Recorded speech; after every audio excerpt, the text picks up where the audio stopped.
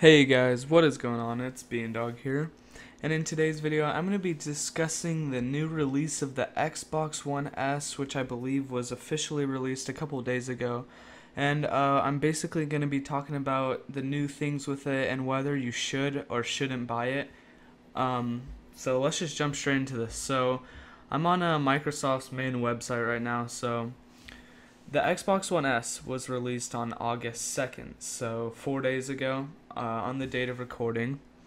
It launched for $400 for a 2 TB edition. Now, 2 TB, if you didn't know, is around 2,000 gigs, and so that's a lot of space. That's like quadruple what my Xbox is. I have the original 500 gig one. So it states that it supports 4K HD streaming of like movies and stuff, and it also states as HDR. Now, the only issue with this is 4K does not mean you can game in 4K.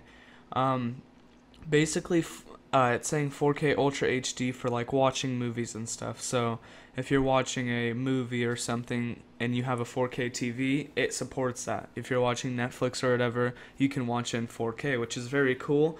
Although it is kind of tricking a lot of people into thinking that you can game in 4K, which is not true. Now, it also states it does have HDR.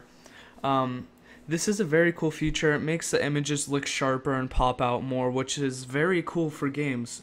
Although, the only downside to it is right now, I don't think any games support HDR. So, it has the feature, but none of the games are there yet. Although, Forza Horizon 3 is coming out, and it states that it will support HDR, so that'll be cool. Like I said, HDR, you're probably not going to be able to use it that much right now, but you will. Just give it a couple months as more games come out. Now, one key feature is it is 40% smaller. Now, that's actually a very big difference. Now, 40%, while it may not seem like it, I mean, that's almost like half the size, which is crazy because it also has an internal power supply, which that's my next point. A lot of people's issue with the current Xbox is the power supply is just massive. It's not inside, so it's just on this giant cord on your floor, and it just kind of looks ugly. So they actually did integrate it inside the Xbox with the new one. So that's a very cool feature that many people are waiting for. In my opinion, too, the Xbox One S just looks a lot more clean. It just looks a lot better than the Xbox right now.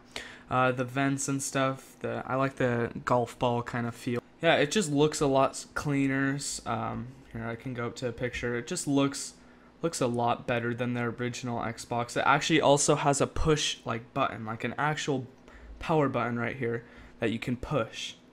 That if you didn't know, the Xbox right now it just has a kind of like a touch. It's not an actual button. One downside is it does not have a port for your Kinect. Which may be a downside to a lot of people who like using the Kinect. There is a way around it. You can buy a little adapter, I believe, for not that expensive, but it's still kind of annoying how it's not included. I also believe it does not come with an Xbox headset, which is also a downside for some people. Not all, because most people have headsets by now, but for some people just getting into gaming, they're not going to have a headset until they obviously buy one, but it's just kind of a downside. It doesn't come with one, kind of disappointing. Also, the Xbox One controller got a few upgrades. It's a white controller now, although you can design your own on Design Labs, or you can probably buy a black one.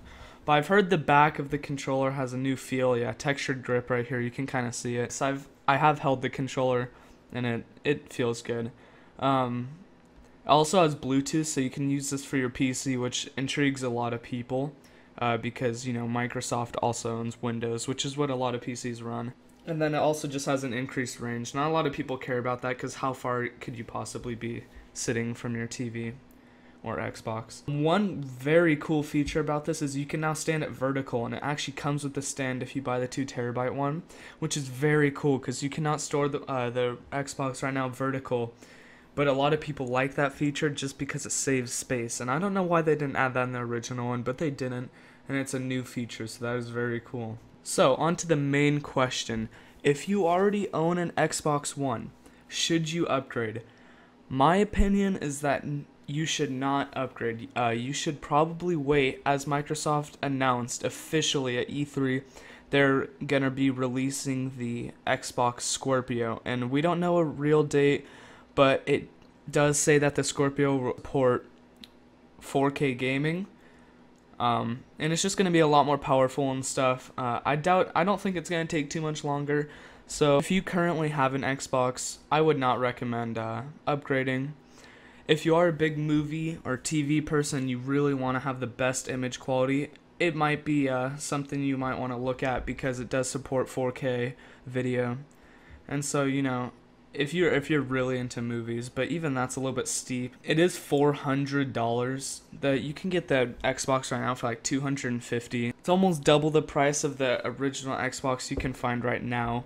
And I don't think there's a lot of key features that really like would make you feel the need to upgrade.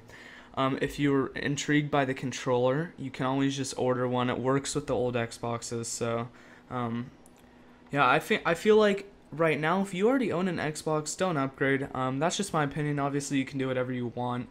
If you don't have an Xbox, definitely get this. It's obviously better. It supports 4K. It's just more powerful, more space, smaller. It looks better. If you don't have an Xbox, I would go with this one. But I feel like if you do have an Xbox, definitely don't upgrade, in my opinion. It's just not worth it. So that's pretty much it for this video, guys. I hope you enjoyed. If you did, could you please leave a like? Also drop a sub for more content. I'd really appreciate it. But that's pretty much going to do it. So I hope you guys have a wonderful rest of your day, and I'm